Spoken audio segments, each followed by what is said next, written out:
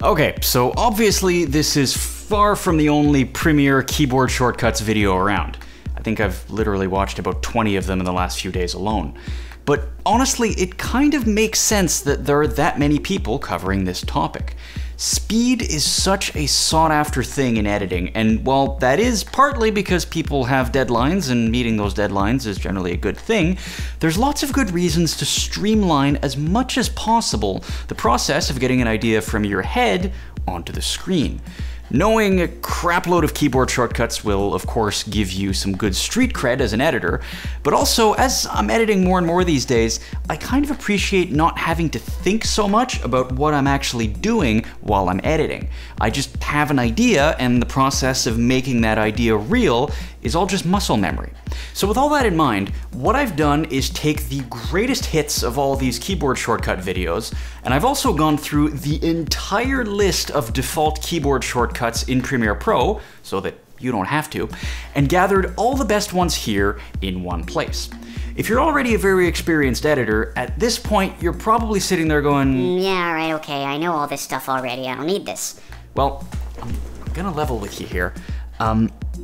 I went a good few years of editing in Premiere without knowing a few of these shortcuts, and a couple of them I didn't know until I started researching this video this week. So it might be worth sticking around as we run down a few useful keyboard shortcuts that come configured as default with Premiere Pro that will speed up your editing workflow that you might not be aware of even if you've already been using the software for a long time.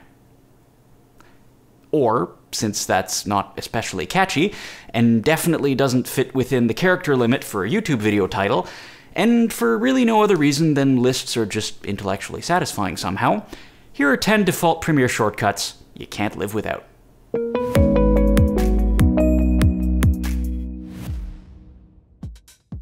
So, before we get started, one important note.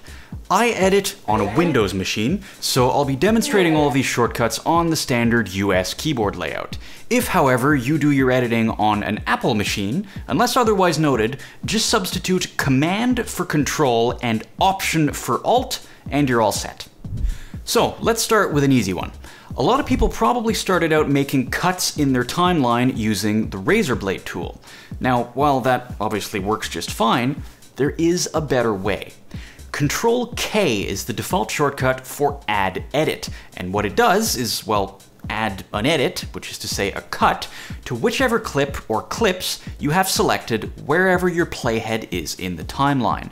You can also use this shortcut's big brother, Control-Shift-K, to add edit all tracks, which does the exact same thing, just across every single unlocked track at the playhead's location.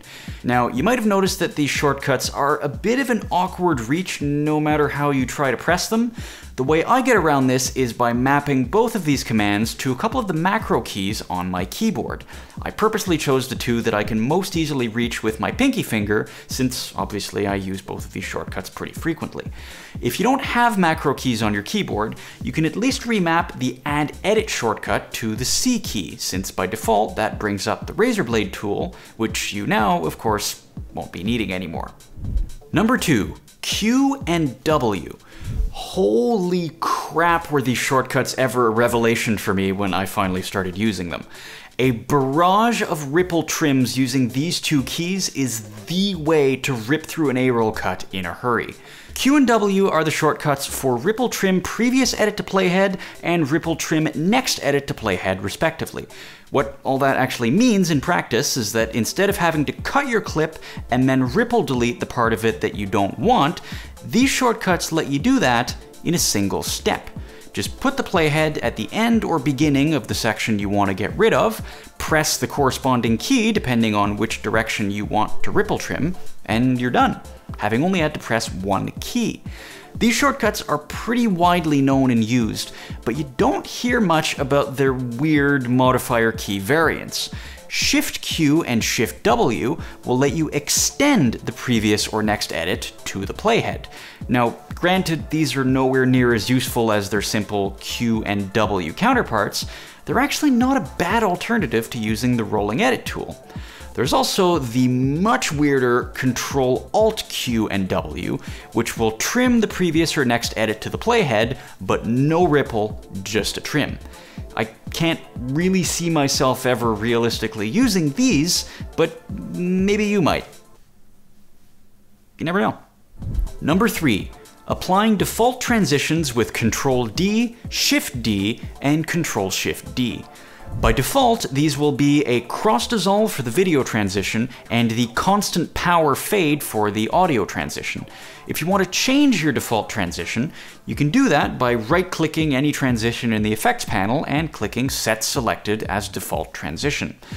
Honestly though, I think for most people, a plain old dissolve and a plain old crossfade are going to be the transitions you use by far the most, so I've pretty much always left these as the default, which allows me to apply them with a default keyboard shortcut. Ctrl-D will apply the default video transition to the selected edit point or at one or both ends of a selected clip, depending on whether or not those ends are butted up against another clip. If an end is touching another clip, nothing happens. Ctrl-Shift-D will apply the default audio transition, and Shift-D will apply both the default video and audio transitions at the same time. And in both cases, the same rules about touching other clips apply. So, now you never have to go into the effects panel to get a dissolve or a crossfade ever again. Number 4, Control. Okay, obviously not Control on its own, but I get the feeling that a lot of people don't know that this key is kind of the all-powerful modifier in Premiere's timeline. Hold down Control and mouse over an edit point, and your selection tool will turn into either the Ripple Edit tool or the Rolling Edit tool, depending on where you hover your mouse cursor in relation to that edit point. You can also hold down Control with an edit point already selected, and then use the arrow keys to nudge that edit 1 frame at a time, or 5 frames at a time if you hold down the Shift key in addition to Control. This works for any type of edit depending on what tool you had active when you selected that edit point, which you could well have done with Control. If you have lots of tracks in your timeline, you can hover over this part of the timeline panel and hold down Control to scroll up or down through your video or audio tracks without having to move this divider or resize any of your layers. That one actually comes in pretty handy sometimes. You can mouse over an audio track and hold down Control, which will let you place keyframes without needing to actually select the pen tool. And finally, you can select a clip and, while holding down Control, drag it somewhere else in the timeline to perform a rearrange edit, which will switch the order of the clips without changing any of their durations. You can also add Alt to the mix if you want only the current track to be affected by that rearrange edit, which is arguably even more useful, especially in larger, more complex timelines. In any case, hopefully you've just gained an entirely new appreciation for the Control key. Number 5, A and Shift A, which bring up the Track Select Forward and Track Select Backward tools respectively. Adobe's support page on Premiere keyboard shortcuts actually has these listed backwards. Oops. Basically, these shortcuts will save you having to zoom out in your timeline to very carefully draw a selection box around all the clips after a certain point if you need to move them to free up some space. Instead, just hit A, click on the spot in the timeline after which you want to select literally everything. The tracks do have to be unlocked though for this to work, and then you can move it all as far ahead in the timeline as you need. Shift A lets you do the reverse, selecting everything before the spot where you click in the timeline. This one I don't really use as much, if ever, but it's there if ever you do need it. Number 6. Alt and a whole bunch of things. While the Alt key kind of languishes in the shadow of its all-powerful neighbor Control, it does still let you do a few useful things in Premiere's timeline. First, if you select a clip in the timeline and hold down Alt, you can use the left and right arrow keys to nudge that clip forward or back 1 frame at a time, or 5 frames at a time with Shift Alt. If you want to duplicate a clip in your timeline, instead of fussing with the extremely clunky method of using Ctrl-C and Ctrl-V and having to worry about which tracks are targeted so that you don't paste over other clips by mistake, you can just hold down Alt, select the clip you want to duplicate, drag to wherever you want that duplicate to end up, let go of the mouse button while still holding Alt, and just like that, you've got a duplicate of that clip. You can also use the up and down arrow keys while holding down Alt to nudge clips up or down one track in the timeline. I actually use this so much that I just recently assigned a couple of the keys on my secondary macro keypad to Alt up arrow and Alt down arrow so that I could do this with just my left hand. But anyway, that's a little more advanced and definitely for another video, but everything else I just showed you using the Alt key will work in Premiere straight out of the box.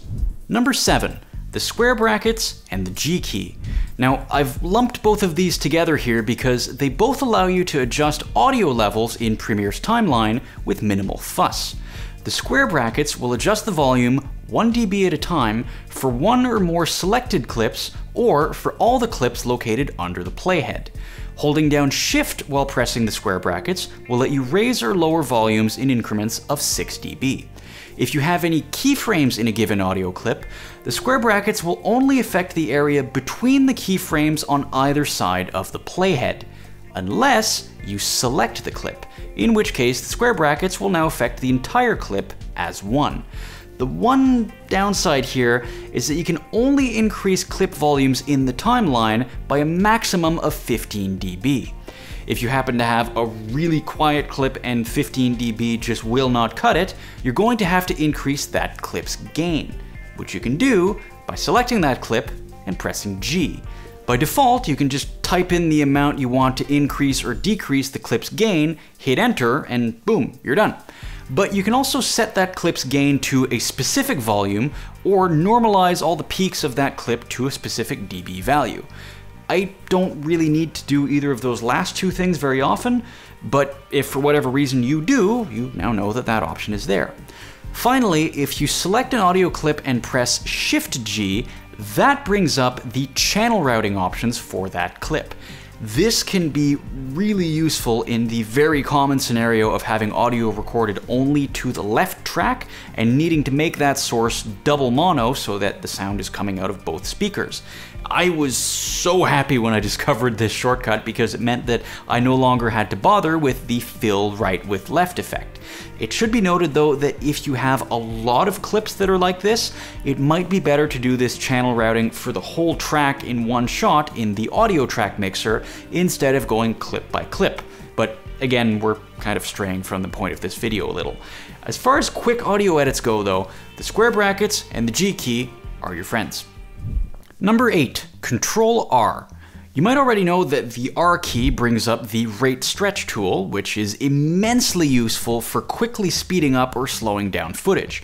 But if you have to do some more complex retiming, say speed up a clip to exactly 2 times speed, or speed it up while maintaining the audio pitch, or play that clip backwards, you have to right-click that clip and then find speed/duration in this big-ass context menu. And while that works fine, I'm sure I'm not the only one for whom it honestly takes a second to actually find that option and then click on it to bring up the clip speed and duration settings. Fortunately, there's a better way. Control R just brings up the clip speed and duration dialog box, completely bypassing the context menu. I bet that one is going to come in handy pretty often. Number 9, Control-Shift-I, O, and X. I honestly don't know how common this is, but I find myself using in and out points in my timeline fairly often, mostly for rendering effects previews for a specific section of my edit, just to make sure it all looks right before I move on. But eventually, you have to get rid of those in and out points. And here we run into the exact same problem we had with the speed and duration settings. You have to right-click on the top of the timeline and find that option in this gigantic context menu, and it honestly takes a second for your eyes to zero in on that option. And yeah, I know this has got to be the first worldest of problems, but hey, we're talking about doing repetitive editing tasks as fast as we possibly can. And if I can have those couple of seconds back, I want them, which is where Control-Shift-X comes in. It removes the in and out points just like that. Control-Shift-I and Control-Shift-O will remove either just the in or just the out points if, for whatever reason, you find yourself needing to do that. This is the one case in this list where the Mac default shortcut is completely different from that on Windows. On Mac, these shortcuts are Option X to clear the in and out, and Option I and Option O to clear them individually. In either case, though, you can do all of that without that pesky context menu. And last but not least, we have our friend, the tilde key. And I can feel some of you watching now going, oh, so that's what that little key there is called. You might already know that the tilde key will maximize whichever window your mouse is hovering over, but you might not know that Shift tilde will do the same thing except for whichever window is selected, regardless of where your mouse cursor actually is on the screen, which is useful, I guess. Or, and I genuinely did not know this until this week, hitting Control tilde on Windows and Mac will give you a genuine, unobstructed, wall-to-wall full-screen preview of your current timeline. This can be immensely useful if you're insane like me and like to stand several feet away from your screen to watch your video one last time before rendering it out. Or, for normal people, it's actually kind of nice to just be able to watch your video back without any of the program monitor controls in the way to distract you. I feel so stupid for not having learned this particular shortcut forever ago, but anyway, better late than never, and my editing life is better off for it. And hopefully, at least a few of you watching this had that very same moment at least once over the course of this video. And I hope that your editing workflow will get speedier and more efficient as a result. If you enjoyed this video, please help me grow this channel and make more videos like this by dropping a like down below, get subscribed, hit the little bell icon so you get notified when new videos come out, and leave me a comment if you found this video useful or if you have ideas for other editing related topics you might like to see me cover on this channel. But that's all for now. Thank you very much for watching. I've been Alexander. Until next time, goodbye.